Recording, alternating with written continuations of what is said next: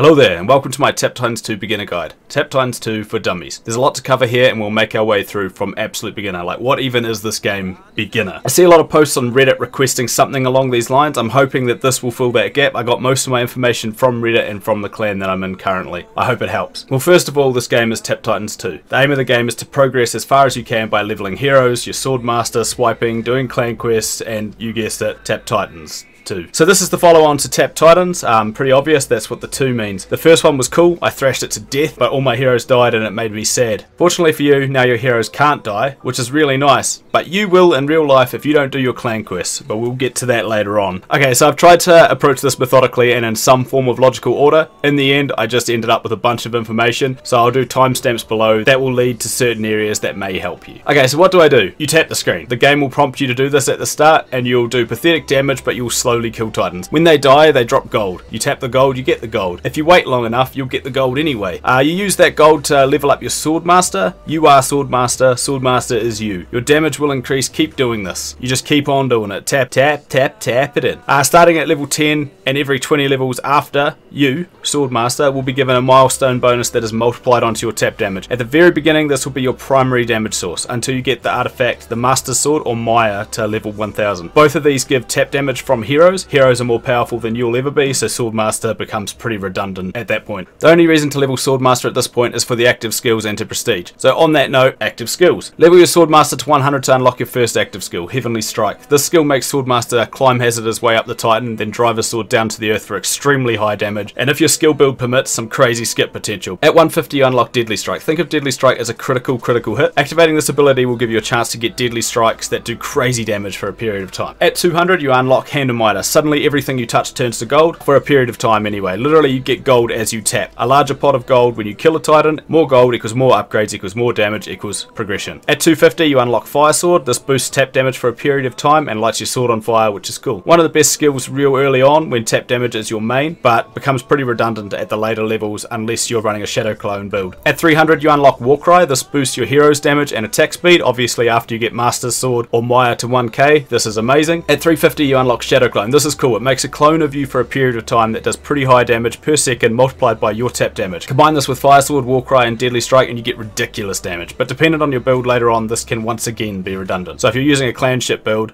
Shadow Clone is a waste of your life. At level 500 you will unlock the ability to prestige. This is restarting in exchange for relic. This really only resets your stage, your swordmaster and your hero levels. All the Gucci gear and pets you've unlocked remain, so don't worry, you're not losing that stuff. Heroes. Okay, you can hire heroes for the duration of your prestige that will attack automatically. They scale similar to swordmaster with multipliers starting at level 10, then every 20 stages after that. The higher you go though, the more these multipliers space out, 30 levels, 40 levels, etc. Heroes have attack types. They are melee, ranged and spell, and are either ground or flying overall. Now this is important later as there are many multipliers to a single type of damage, such as melee damage by blah blah blah or ground type by this much. Generally you'll just have the stuff that's optimal for the hero before your final hero and then your final hero, as the mindless levels prior to that you kind of just splash through and grind your way through and they really mean nothing. Your other equips will carry you through that because you've become so powerful at this point. You still want to level all your heroes though. While only your newest will really boost your damage, the others get skills along the way that can do an array of things. These are unlocked at levels 20, 60, 100, 200, 500, 1000, 2000, 3000, 4000 and 6000. All hero skills affect you globally. They could be anything from gold multipliers, damage multipliers, extra chestison and crit chance, more mana regen, damage for particular hero type. Most are worth getting, some more important than others, but as I said earlier, your heroes can no longer die. Count your lucky stars. Equipment. This is important for 2 reasons. Firstly, cosmetics. Everyone wants to look slick, be unique. Mixing and matching equipment and transmorphing them to complete your look is the most important thing about equips. Then of course there's the bonuses to various damage sources based on what they are. Equipment levels drop based on your max stage. The higher your max stage, the higher the drop. You'll get your first equip on beating the stage 55 boss. Notice the blue health bar on him, or if you're colorblind, the slightly lighter grey shaded health bar. These will drop every 20 stages from here, but only when you're pushing your max stage. So 55, 75, 95, 105, 115, 135, etc. If you're unable to push for whatever reason, fear not, you could still farm up to 20 equip drops per day. You'll get up to 5 per prestige, and they'll drop from random bosses between 80 and 99% of your max stage. If you see something come flipping out of the boss, then land in a big old beam of light, that's your equip. Tap that shit. Unless it flips out the other side side, then it's a skill point. Pets. On stage 8, when you kill the last non-boss titan, a cutscene will appear. There will be a small helpless little pet named Nova trapped in a cage by a titan aptly named Cage, but with a K. It's the only time this titan will appear, although there are people out there fighting the good fight to try and make it come back into the game so we can get more pets. And pets are important, and every single one of them is useful. They hover just above Swordmaster's right shoulder, and when you tap 20 times, they attack. This is a multiple of your tap damage and your crit damage. Once you reach total pet level of 200, they'll attack automatically every 2 seconds. Every 500 total pet levels, you'll get a +1 to pet skip. Can't say no to free skips. Pets provide both active and passive bonuses. Early on, this matters. The higher level the pet, the higher the passive bonus. At level 100, active is the same as passive, and the pet is purely cosmetic. You got to make sure it matches your set. That's really all it's there for. Prior to that, the passive is upgraded every 5 levels. Therefore, it's best to equip the pet that is furthest past its passive upgrade. So, like the 4s, 9s, 14s, 19s, etc. If they're both the same distance from the last passive upgrade, e.g. you've got one at 24 and one at 34, one at 29 and one at 34 or 39, then equipping the lower level one is better, as going from 20 or 25% of your active to 100% is more beneficial than going from 30 or 35 to 100%. Most people recommend buying good pets with diamonds when they become available in the shop, such as Fluffers with its mana regen boost and the all gold, all damage ones. Personally, I've never bought pets. All my diamonds are spent on extra clan quest hits. Up to you. After level 100, they get multiplicative bonuses every 50 levels too, so that's really nice. Fluffers stops this at 500 and every other pet stops at 1000. You obtain pets through the egg timer, giving you one every 2 hours, stacking up to 4 times, so make sure you come claim them every, 8 hours. You can also buy them or get them from some tournaments based on how well you do. Artifacts.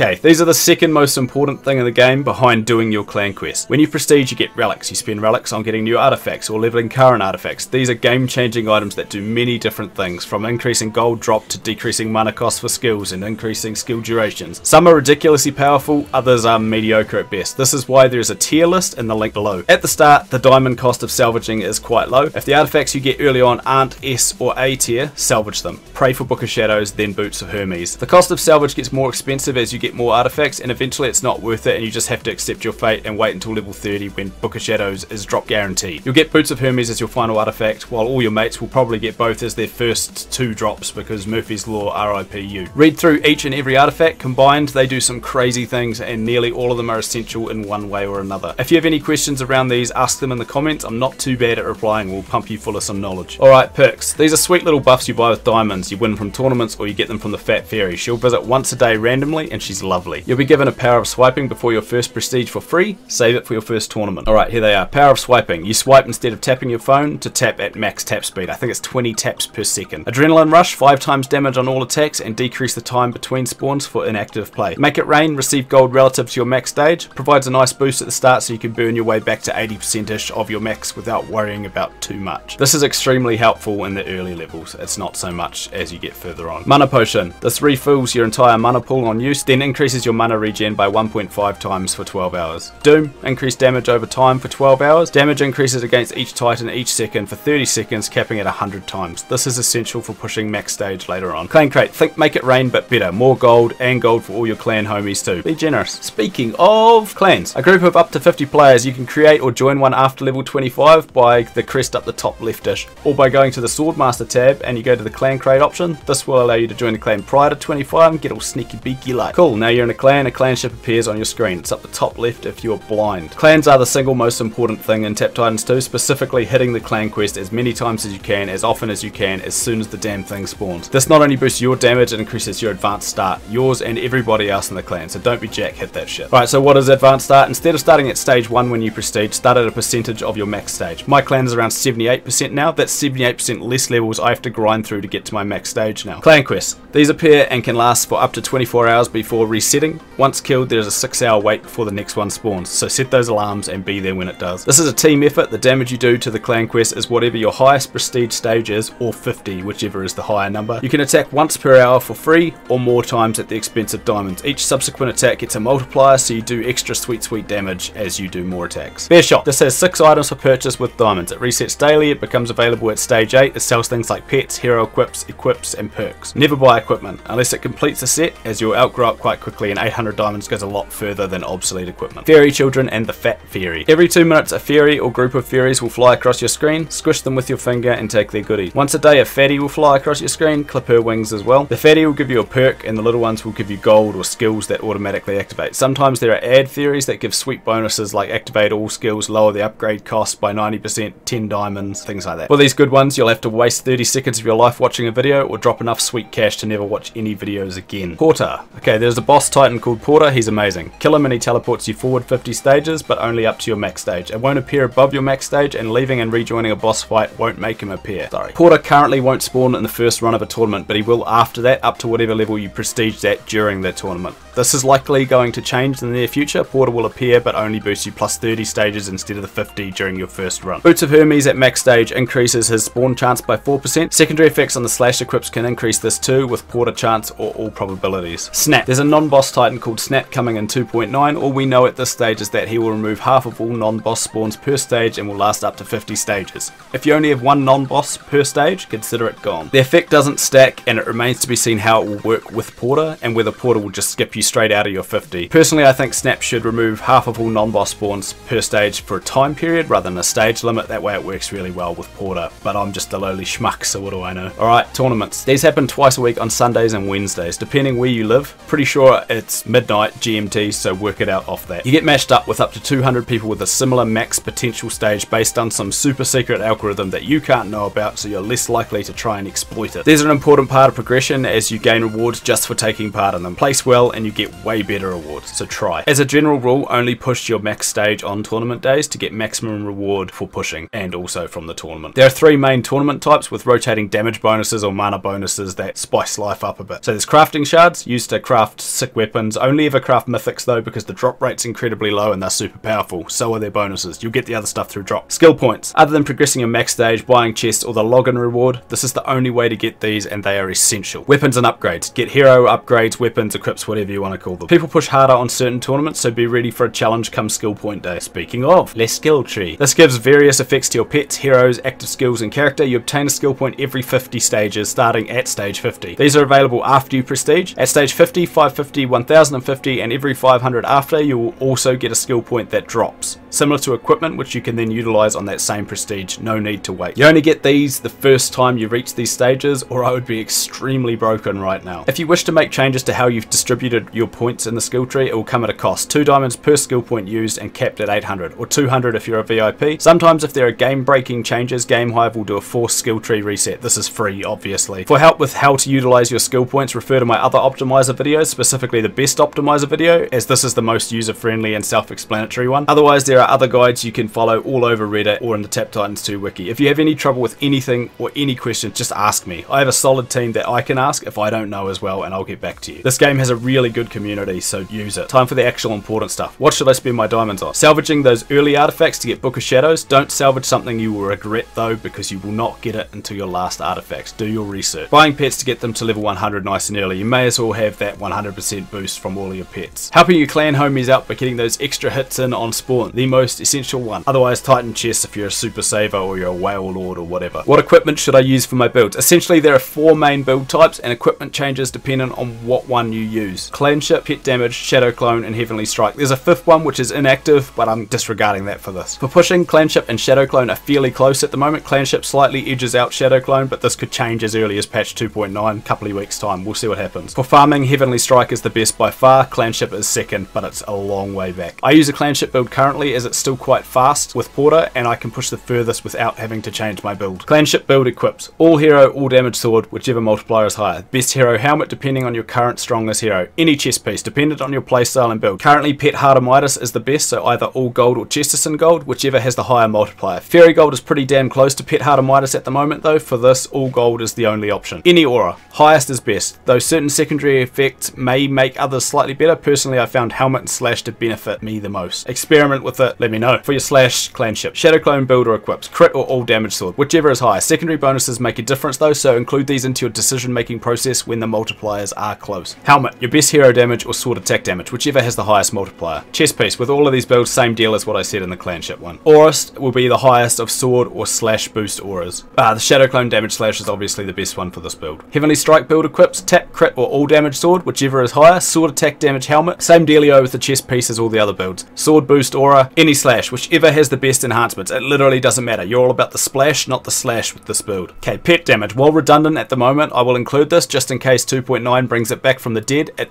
quite likely will. Tap, crit, or all damage. Include secondary bonuses and work out whichever is higher. Chest piece, same dealio as before. Highest of sword or slash for your aura, and pet damage for your slash. Yeah, as I said earlier, there's also inactive builds out there for people who don't want to play all day. Essentially, you boost everything that says boost inactive stuff. I won't include it in here as I assume you want to know how to play, not how not to play or how to log in once in a while. For Shadow Clone, activate all your skills, excluding Heavenly Strike, then let your clone do all the work. In the earlier levels, keep your skills leveled quite low so you don't spend too much mana. When you get to the end, level them all up to max, burn through your mana, push heaps of levels. For Clanship, you only have to level Deadly Strike, Warcry, and Hand of Midas for a boost to gold. Level them to max. Activate all active skills excluding Heavenly Strike. Tap the Astral Awakenings until they're gone, then hit your Coordinator Offensive. If you can time that with your anchoring shot, perfect. Mean push. Okay, now onto some miscellaneous stuff. Intimidating Presence. The more skill points you get, the higher your Intimidating Presence gets. This reduces your non-boss Titan count per stage. Think Snap. Anti-Titan Cannon. This is a clanship splash skip. The more clan quests you do, the higher this gets and the faster your clanship builds get. Hero upgrades or equips. At the top of the hero tab there's an upgrades button. Tap that. In there each hero has an upgrade. You can buy these from the shop or you get them from chests or tournaments. Complete a set, as in get one for each hero, and all hero damage is boosted by the number at the bottom. The more sets you get, the higher your hero damage. Each individual one increases that individual hero's damage a little bit too. Crafting equips. I touched on this, but essentially craft mythics only. You get the sweet bonuses, the others you should get from drops if you play enough. You want to complete all sets, but try to complete the one that goes with your build first. Okay, equipment. You can equip them by clicking equip. Tapping an equipment piece that you have equipped gives you the option to transmorph it to look like any other equipment piece in that category. If you have a weapon, it can look like a weapon, it can't look like a chest piece. You can also lock equipment by tapping them and clicking lock. This prevents you accidentally selling stuff you want. To unlock it, tap it again. You can sell unwanted equipment. It will auto sell your oldest not locked / equipped piece if you reach 100 equipment pieces. Keep the number down or lock your shit meticulously to prevent a disaster. It should be noted there is the occasional bug that unlocks all your gear and kind of resets the look of your Swordmaster. It's rare, but it happens, so keep an eye out, stay vigilant, don't sell your important stuff or you will be sad. Alright, just a quick little run through of some random stuff at the end here. Hints and tips really. On non-tournament days, farm the relics, boost Book of Shadows nice and high, maximize your returns. Get a nice big relic pool before you start. Then on tournament days, start the tournament at the last safe possible moment to try to minimize the number of people that can potentially join your tournament. Just be aware that a lot of people do this, so you may end up with a full tournament anyway. Once you start the tournament, using the relic pool that you've massed over your non-tournament days, use it to upgrade all your damage boosting artifacts, the ones you'll get the most gain out of. Use the cookie optimizer, it helps a lot. Push like a madman. Prestige when you can push no further. Rinse and repeat. Drop all your perks. Push as far as you possibly can, even if it's slow. Win. Rinse and repeat. Week in, week out. Join the Tap Titans 2 Discord channel. As I stated earlier, the community is great. Use it, but follow the rules. Don't DM everyone for nudes. DM me if you want. I won't narc. I'm not a snitch. I can't stress it enough. Do your clan quests. On time, every time. Help everyone else out. Help yourself out. Don't be afraid to change your builds up. Watch out on the days after a patch to find out what the new meta is and adapt to it. Even if it's to a build that you don't personally like, it's the only way to advance yourself. I'm not a huge fan of the clanship build, but I've been using it for the last 2 months. Shadow Clone fits the way I like to play better, but it's just not as good at the moment. At times it'll feel like you hit that wall and you just can't push any further. Just farm your way through it. It only gets worse as you go on. Just remember there's a fine balance between farm and push. Remember, if your farm build doesn't get you close to your main stage, you get far less relics, so do what works for you. Personally for me, I stay in my push build, but it's quite fast anyway, and it's fast enough for me. I think that just about covers everything for this beginner's guide. I hope it helps. If it doesn't, let me know. Honestly, if you have any questions, chances are someone else out there has that same question and I'll do my best to answer it. I've got a really mean team behind me and they can all help me out in answering your question if I don't know it for whatever reason. Enjoy touching your phones.